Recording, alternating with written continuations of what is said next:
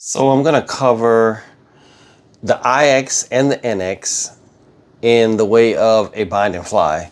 So when you get your bind and fly, in this case, I'm gonna be using the UMX pits because it's something that you just open a box and bind. You don't have to do any building.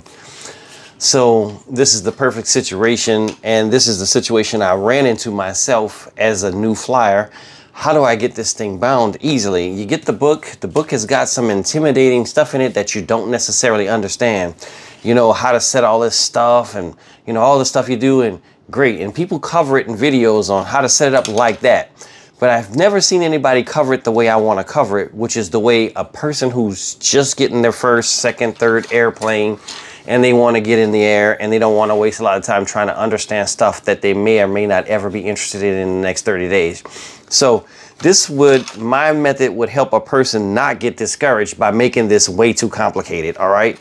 So you open your box, you pull out your pits, you take the hood off, that's it. I'm gonna connect the battery. Once I connect the battery, you see that red blinking? Now it's doing now it's blinking red and blue. All right, I'm gonna move the pits out the way because it's of no importance at this part.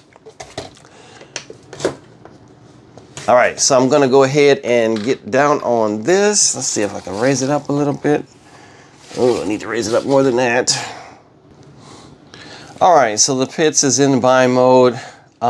I probably don't need to have it in bind mode right now. I could probably just do all this without it being in bind, but I'm gonna leave it there. It's not bothering anybody. It's gonna sit there and blink. It might time out, but if it does, I'll just redo it.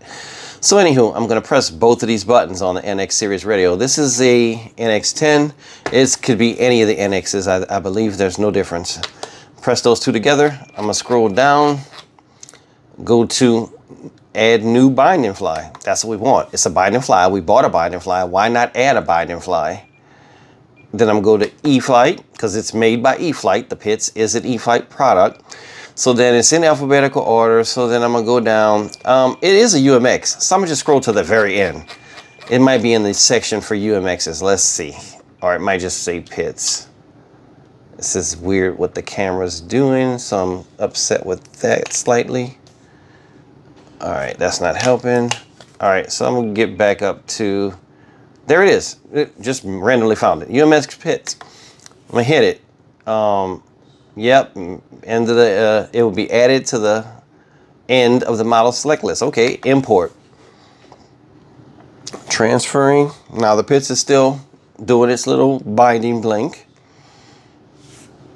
This transferring can be variable. It sometimes takes longer than others. All right, that's it. The pits is ready. So it actually puts you into the pits. So you're there, you're ready to go. So now I can turn it off and then turn it back on and press the bind button and turn it on. I could do it that way, but I'm already in here. I might as well just go and do the little scrolly thingy to the bind. Hit bind, continue, then a lot more steps than the IX, but DSMX 22 milliseconds, telemetry. Bind complete. So I stayed quiet so that you could hear the pits initially set up. Now, of course, it's giving me a warning for low voltage because obviously this battery wasn't something that I was planning to fly with. But I'm gonna try to move this there, maybe get this about there. And now my pits is all blue, right? And I didn't do anything else. I didn't set this model up any other way, but I'm gonna push that to the right. And of course my aileron goes right. All right. I'm gonna show the tail, push down, it's going up. I'm gonna show my rudder. Oh, sorry. And my rudder is right. I can also check, make sure my battery, which it wasn't, is out of the way, but I'm holding it securely. And air is coming back. It's going the correct direction. So at this point, within that few minutes, like maybe 2, I'm flying. Instead of the way people want to show you where they're setting it up through all the menus. And it's great if you know how to do that. I'm not trying to knock it if you're a great RC person, you've been doing this your whole life. Great, you can do it that way. The book says do it that way, do it that way. But they put binding flies in these very smart radios for a reason. Why would you not use that?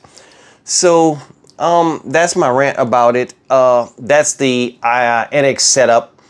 I'm gonna do the whole thing again on an IX. This is something kind of cool I never seen before, and I just thought I'd like put it on here. I was about to go ahead and switch to the IX, but I still had the pits connected. I went to power off the radio, and it came up with this cool message. Power off transmitter, question mark. Cancel or shut down. Receiver is still in operation. That is cool. I've never seen that before. So I'm going to disconnect the pits now so that I can ultimately put it back into bind mode. And wow, as soon as I disconnected the pits, now it went away. This technology is awesome. All right, so I'm going to go ahead and hit shut down. Cool. All right, we're going to connect the pits. It's gonna blinky, blinky, blinky. It did some initiation. And it should go into bind mode. All right, there it is, bind mode, we're ready. Now I can proceed to bring this IX closer, because that's all we're gonna be focusing on right now is the screen. So if I tap, I'm in a test model already. If I tap that, then I long press on proceed.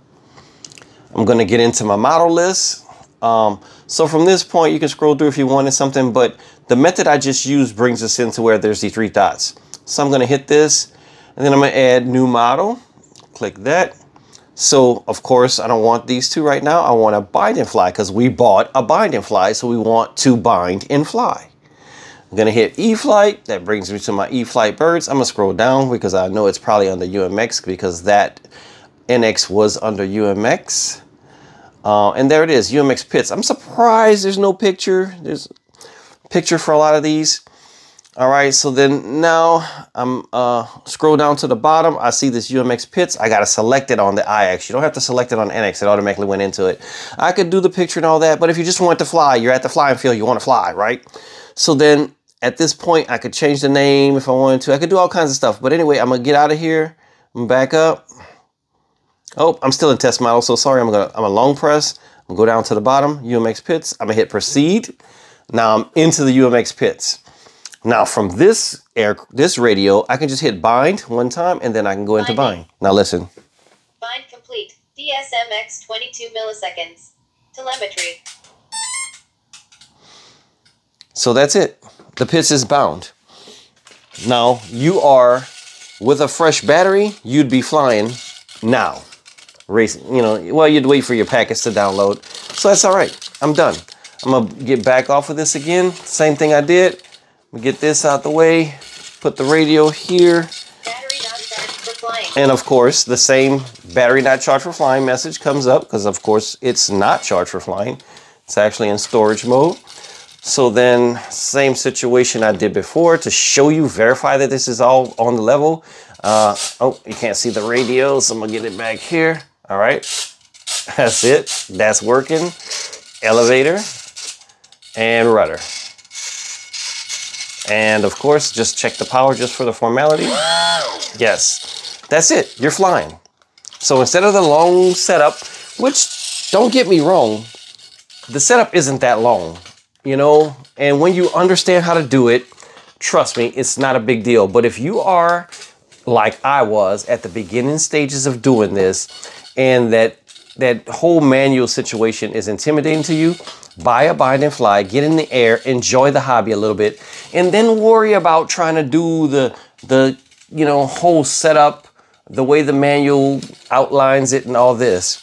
I just think that's, something noteworthy because I searched it a whole lot when I was beginning. And I'm gonna tell you, there's no information about that out there. Because I was so confused. I was like, it says bind and fly. And then I found it in the radio and I'm like, okay, this is here, but nobody shows you how to do it. And so you're left wondering if you did it right the whole time, yada, yada, yada. Trust me, that method is correct. Now I'm curious if the NX series did a weird little message where you cut it off with the receiver connected. let's see if this does it on the IX. So I'm gonna double tap and I'm gonna go to sleep mode. Nope, it'll allow you to set it off with the IX, and the NX wouldn't. So crazy because it's the top dog. And okay, I've got it again. Let's see if I actually shut down, if that does any, because I actually shut the NX down. It doesn't have a sleep mode. So I'm gonna hit power Battery off. not charged for flight. Yep, it shuts it down. It doesn't do any safety message. So that's just that's it. I don't want to make the video too long because I want it to be short and sweet, and that's covering 2 radios. So it's probably longer than it needs to be because it is 2 radios. But it covers everything I wanted to say. So for NX and IX, that's your setup for bind and fly. You're in the air in minutes. No worries. So until I get the reverse thrust set up, thanks for watching, and please, let me know how I'm doing. Make some comments. Let me know what's up. I'm really on the edge of my seat trying to figure out if I'm doing a good job or not. And a lot of people have been encouraging. And of course, there's always some negative people. So, it is what it is. But I'm just going to keep it moving and try to add to this, to what people want to see that's not being covered. Because that's the main thing I want to focus on, is what's not flooded out there already. Thank you. A couple of things I thought about after I finished up with that portion. I went into the manual, and it goes into transmitter setup, and this is the little area that I was talking about when I was telling you, how this is the setup and this is what they tell you to do. It doesn't say anywhere in here about the whole bind and fly thing, but anyway, it tells you how to do it, and trust me, it's very easy to do this once you understand. But when I was looking at this originally, I was like, what is low, high, dual rates? What is all of that? And all of that is done if you use that bind and fly. And even safe mode, if you go into it and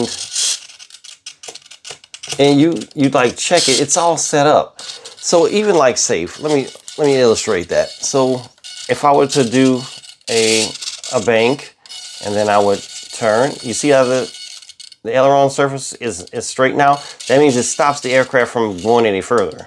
Then when you release it, it's going to self-right the aircraft again. See, it's self-righted. Its safe mode is active. Now let's say, oh, well, it's going to be on safe all the time. Somebody's going to say that. No, it's not. See this? For aircraft that don't have landing gear, for some reason, they switch these 2 switches out, which is very ludicrous to me. They should make this one the switch all the time for safe mode, but they don't, because this aircraft doesn't have landing gear, so they made it on this. And I didn't even check on any of this, but I know it works. Watch. I'm in safe mode. It's trying to autocorrect. Turn it off. Now it's on its own. Aircraft ain't making any noises anymore. No AS3X. Now it will do AS3X, but I have to power it up. So let me. All right. So I'm gonna go ahead and hit the throttle cut. But now AS3X is active while it's out of safe mode. So that's safe. It's auto-correcting. Now it's straightened out. So now it's going to do whatever you want to do, but AS3X is active. So you're still going to have AS3X. Everything happens perfectly with that bind and fly. The other thing I wanted to mention before I close out is this is with a normal manual. This Pitts manual is so quick and basic. But look at this. Look, you see all that? That's intimidating when you first dig into this. You got all these steps, man. So flaps and, all of these things are a new process. And when you break it down, it's easy. But when you don't know, you don't know. So these are the separate radio systems that you could use it in. And this is the basic setup. But like I said, it can be more intimidating than it should be. And for that reason, they have the bind and fly in the radio for you to do quick and easy, no problems. So that's all I got to say about that.